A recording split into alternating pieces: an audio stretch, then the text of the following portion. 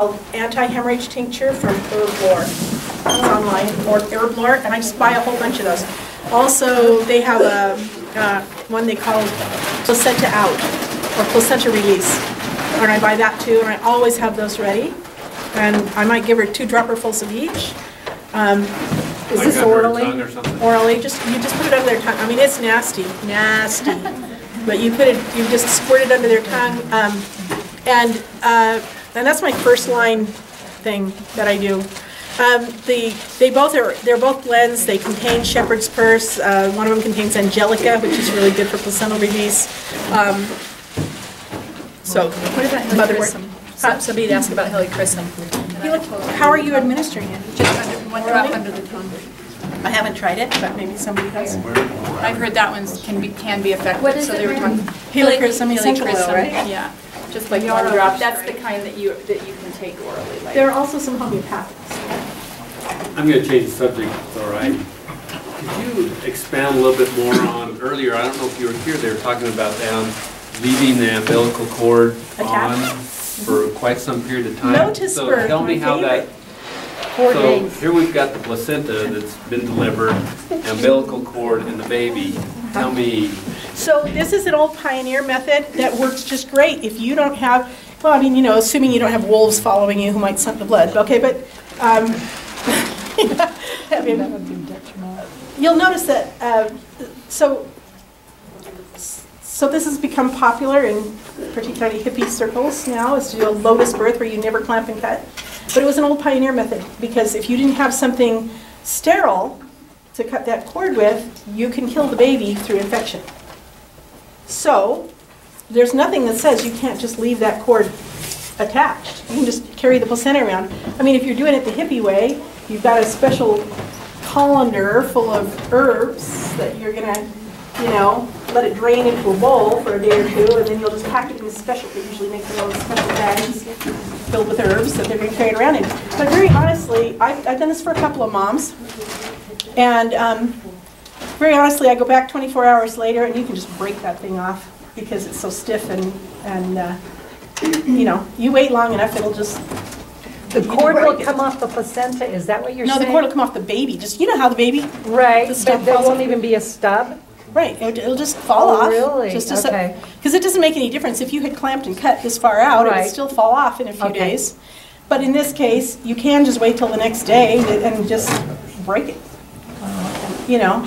Or you can cut it, but if you're going to cut it, you better have something sterile. And I would wait.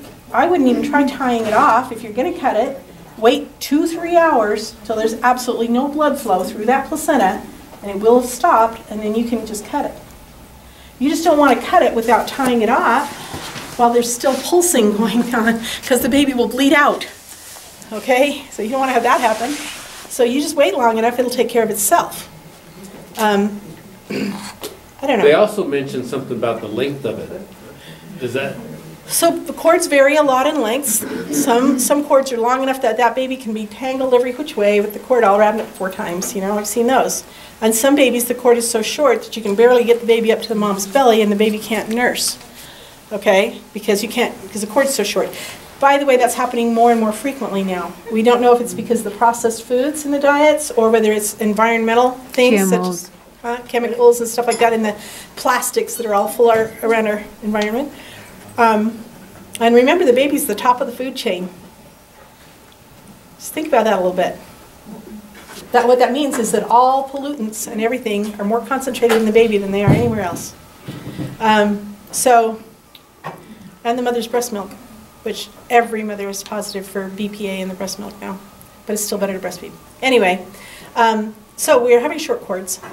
So you may have to clamp and cut just so the baby can breastfeed. So you have a couple options.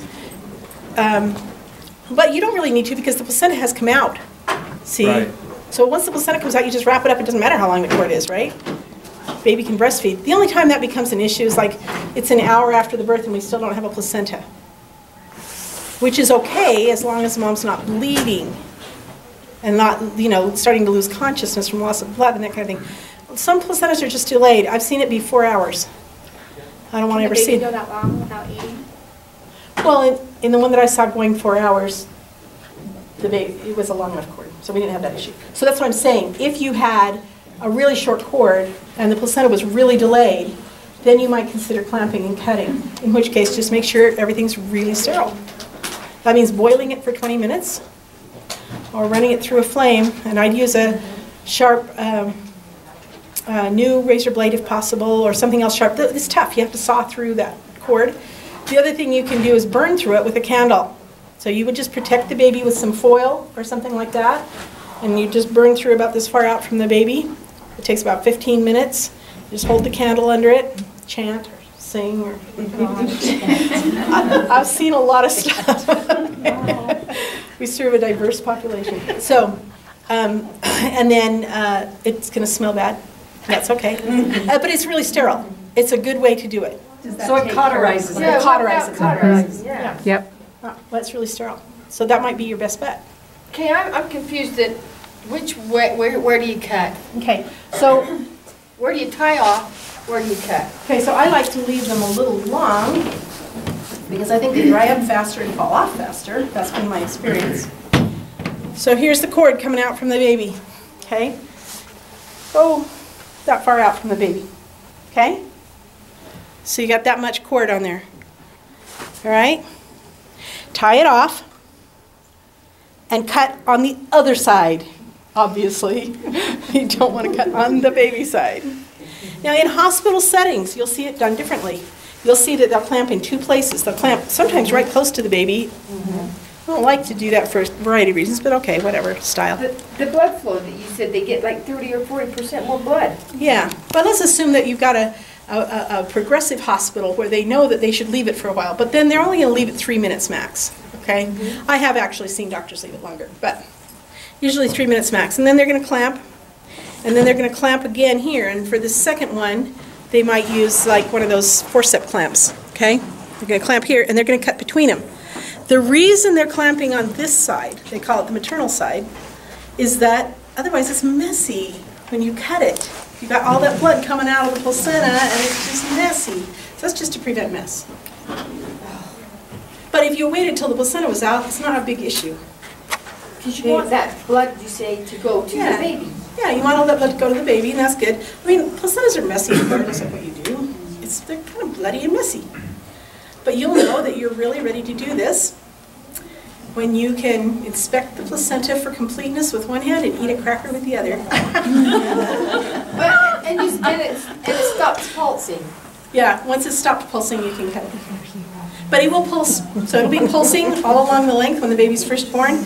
And the pulsing will gradually get so it's only pulsing right up next to the baby. That'll be the last place it stops pulsing. Yeah. Could you briefly cover breech? That'll be brief. Okay, I'm going to pause this. I